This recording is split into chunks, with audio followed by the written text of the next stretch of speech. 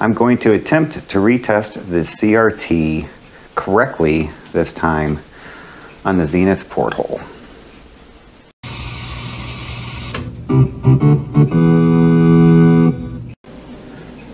Well, we already know that CRT is good.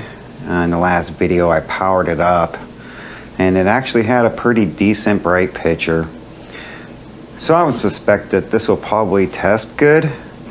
And I definitely knew at that point I wasn't testing it correctly. I'd like to do a special shout out to Dave for taking the time to send me a message on how to properly set up the CR70 here. He said there's a yellow page in the book, and it was my very first page on how to use the universal adapter, which I had to use a universal adapter on my Zenith Porthole. It's even in here twice, right in the middle of the book. Yellow pages.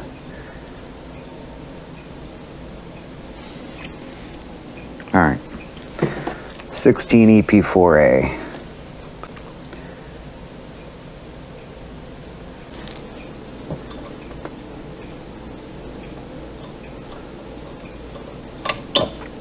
All right, universal adapters hooked up.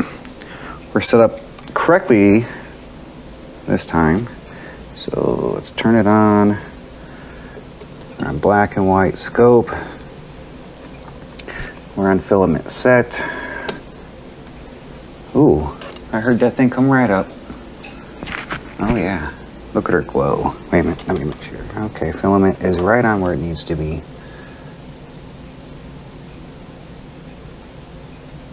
Perfect. Man, yeah, that's what we're talking about. Would you look at that? Okay. See if they've got any shorts. We're good. No G1 shorts. Set the cutoff. Oh wow, cutoff is great. Alright, cutoff is set. Emissions. Very good. And climbing. I'm going to let this run for about 5-10 minutes and just come back and take a look at it. They're already climbing up. Let me back that down. I'm going to back it down to 6. If she climbs up. Got 10 minutes in.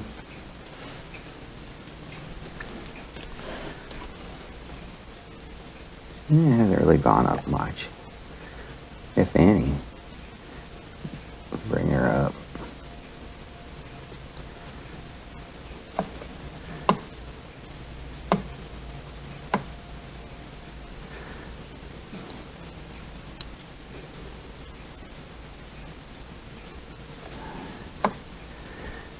Oh, that's great.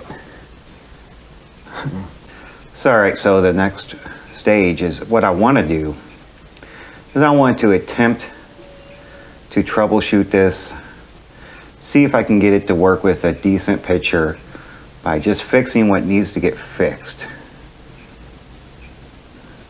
I'm not sure if I can pull that off, but that's what I want to do before I shotgun recap this thing. I want to see if I can fix it. I'll play part 4 or 5 or whatnot on these videos. And then I'll shotgun it and get all those paper wax capacitors out of there. Those electrolytics. Those beautiful things. Get those done. And she should be good. Can't wait to see a picture on this thing. I'm glad I didn't ruin anything just powering it up. Guess that's what happens when you don't know what you're doing. Alright, well. Eli, so you never miss a spot. Solo is so precise. You need no creams, no soaps, and no cream. No water. Ditch the old man clippers and toss the scissors. You've got to go solo. Call 1-800-374-2987. Yeah. Or go online at microtouchsolo.com and get yours now.